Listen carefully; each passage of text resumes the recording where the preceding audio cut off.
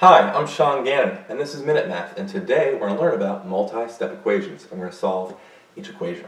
So if I was given this equation, negative 3 times 4x plus 3, and parentheses, plus 4 times 6x plus 1 equals 43. Okay?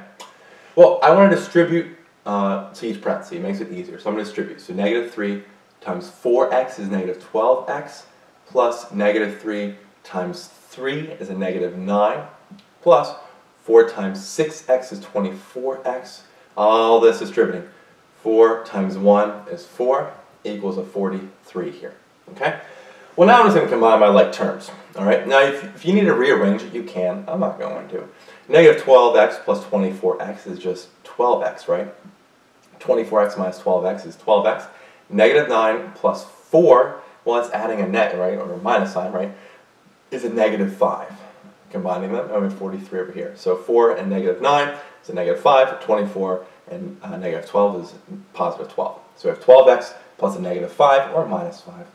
Well, now I need to do the opposite of that subtraction, add. So I'm going to add a 5 to both sides, leaving me with 12x equals 43 plus 5, which is 48. Okay? And how many times does 12 go into 48? Well, let's find out. We divide by 12 to both sides, and the 12's cancel, leaving me with x equals 48 divided by 12, which is just 4. And so my final answer here makes it all as this huge complicated problem down here. It's x equals 4. So let's recap. I distributed my negative 3 across. Negative 3 times 4x is negative 12, and negative 3 times 3 is a negative 9. Distributed the 4. 4 times 6 is 24, or 4 times 6x is 24x, and 4 times 1 is 4. And I brought down the 43. Now I combine my like terms on the left.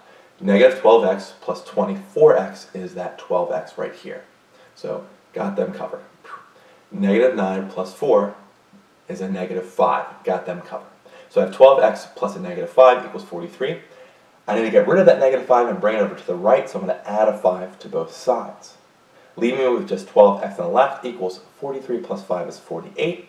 So I have 12x equals 48. Divide by 12 to both sides, leaving me x by itself on the left, and 48 divided by 12 being 4 on the right. And so my final answer here is x equals 4. Oof.